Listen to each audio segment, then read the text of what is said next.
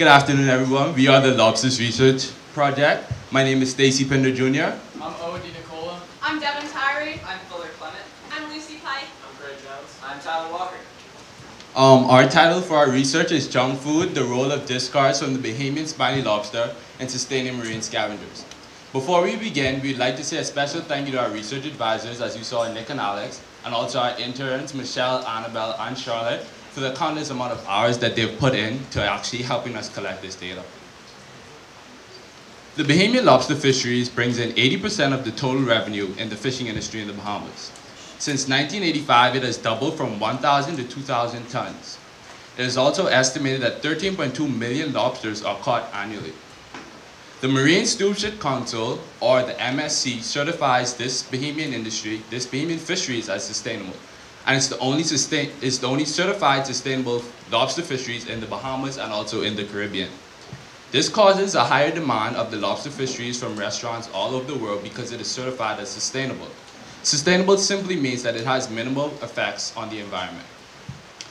In order to truly understand the effects that the lobster fishery has, we have to study the data. We have to study the effects of the lobster heads on the environment.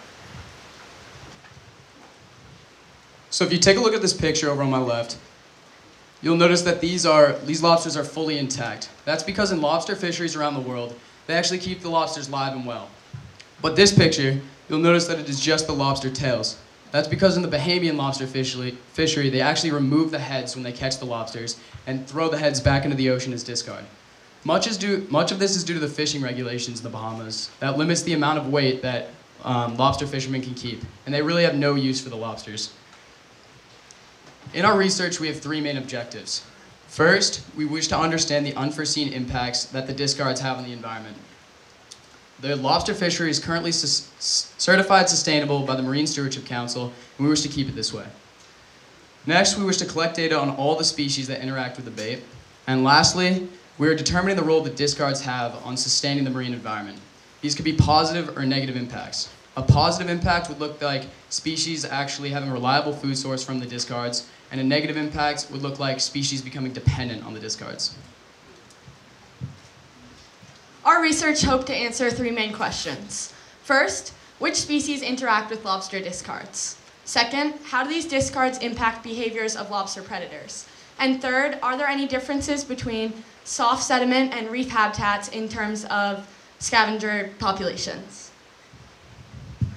On the map to my left shown is the island of Eleuthera.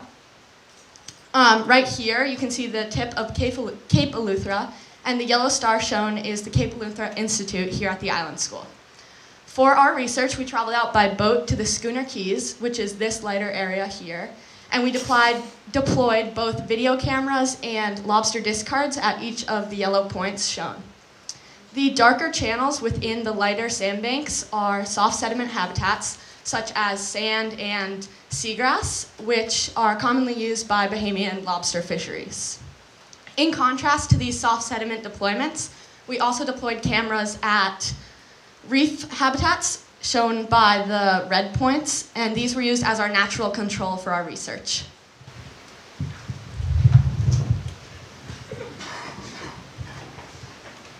So how do we actually collect our data? On a normal day, we can have anywhere from 2 to 4 deployments, which consists of a PVC frame, which is that, with a GoPro mounted onto it, and also our lobster bait, which is a lobster head attached to a PVC pipe with tape every 10 centimeters apart for size reference, and a weight to keep it moving in the current. So before we head out on the boat, we get all of our materials together and get prepared. So this is just grabbing our materials and also taking some pre-deployment data. Once we head out in the boat, we go and do our deployment. Normally we have about 2 people in the water and 1 person up on land taking data in the field. And then we leave the deployment for about 4 hours, because that's how long the camera records for about. And then once we come back, we do our recovery, grab the lobster head, and do some final data analysis. Or once we get back to the classroom, we do our data analysis. This consists of counting every single fish or every single organism that enters the frame, whether or not they interact with the bait, this is eating it, and how many of each organism are in the frame at minute intervals. Currently, we have over 60 hours worth of data, and special thanks to our interns who have been a really big help in analyzing this data. And So when we're analyzing the data, we have to mark every single organism that interacts with the bait, and our videos look like this. So as you can see, there's a couple crabs eating the bait. We would mark them down as interacting. Here's a remora that does not interact with the bait, so we would not mark that down as interacting. And this is a giant loggerhead turtle.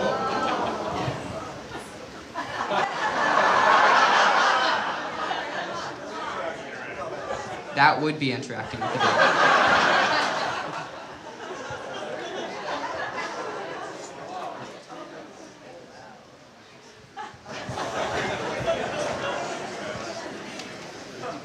One method that we chose to analyze our data was a graph that depicts the frequency of species in soft sediment habitats compared to reef habitats. This helps us compare what species are prevalent in which areas. For example, the slippery dick is equally present in soft sediment habitats compared to reef habitats, but species like the blue crab are only present in soft sediment habitats. This also helps us understand the diversity in between each habitat. For example, the reef habitats have much greater diversity compared to the soft sediment habitats. Common scavenger species we found in our experiment included the slippery dick, which was the most common scavenger overall in our experiments, the bluehead wrasse and blue tang, which were very common in the reef habitats, and the Caribbean puffer, which was only present in the soft sediment habitats. Common predator species in our experiment are technically scavengers because they are eating dead lobster heads, but are recognized as living lobster predators. Both the queen and ocean triggerfish were commonly found in the reef habitats and minimally present in the soft sediment habitats, and the loggerhead turtle and blue crabs were exclusively found in soft sediment habitats. So if you look to the graph on my right, you'll see in the blue you have scavengers, and in the yellow you have predators. So basically this graph is showing the difference in percentage between scavengers and predators at reef and soft bottom sites. And one thing that we were surprised by is that usually predators are the first ones to find the lobster because it's what they usually go for, but in our data, the scavengers found the bait way quicker, and that's why there's so many more of them at the site. Like if you look at the ratio, there's no difference between reef and soft bottom sites between scavengers and predator populations. And the second one on my right, you'll see this is the rate of consumption between scavengers and predators for the lobster heads. And you'll see that when a scavenger is present, the bait is consumed much more slowly because they're just slowly pecking at it. And we thought that, or we hypothesized that if we just left the deployment at the site with only scavengers, it would take about 9 hours for it to be totally consumed. But when a predator shows up, such as the loggerhead turtle we observed, the bait is consumed almost instantly. Such as you'll see on the reef site, n=1, that's the loggerhead turtle. And you'll see on the soft bottom site, there's 3 predators that showed up and consumed the bait. So we can't draw a hypothesis between reef and soft bottom sites for these predators. But if you look at the scavengers between reef and soft bottom, you'll see that there's no difference between the rate of consumption. They consume the bait almost instantly, or not instantly, they just eat at the same amount of time because they're just slowly pecking at it. So our conclusions. We were very excited for all our conclusions because this is actually the first time anyone has ever looked into or investigated the effects of lobster head discards on the marine environment. We found that there's a wide range of scavengers that use the lobster heads as a source of food. We also found that in the soft sediment habitats where industrial lobster fishers would typically fish, that the species there differed in species composition and were less diverse compared to the reef habitats where you would typically find lobsters in the wild. This data will also serve as a building block for many future studies. We were thinking about looking into the bluehead wrasse and slippery dick to see if their biomass has shifted into the soft sediment areas because that's typically where they would find the lobster heads because of the industrial lobster fisheries. We also have recently started a very exciting new triggerfish project, and we have caught 3 triggerfish so far. It is over at CEI. We are looking into the effects of lobster heads and dead lobsters and alive lobsters on triggerfish behavior. We are all very proud of the new knowledge we have generated, and we are very excited for the future prospects of the MSC Certified Sustainable Lobster Fishery in the Bahamas. Thank you very much.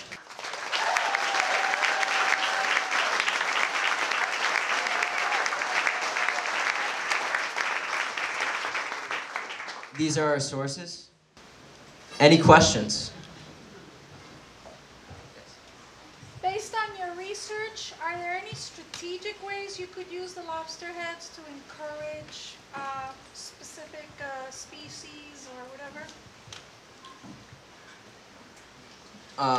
We're not sure about that. We can look into it after.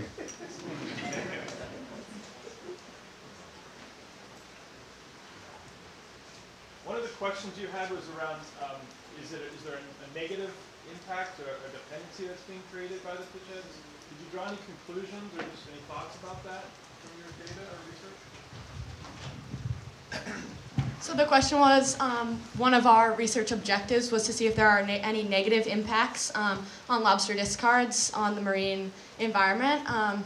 That was one of our research objectives, but our main questions were just trying to figure out what species interact with the bait, and that was sort of, like Tyler was saying, a building block for future research. Okay. Yeah. Yeah. Do you guys believe that these discards have any effect on existing lobster populations? I didn't hear you. Can you speak up?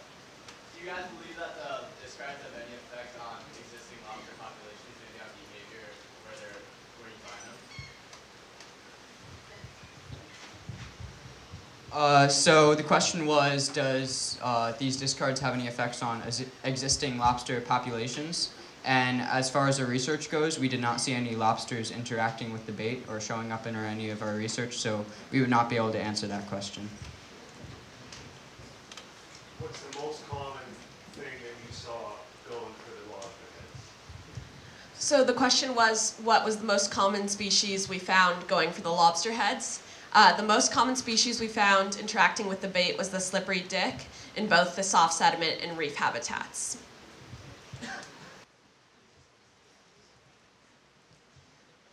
Thank you.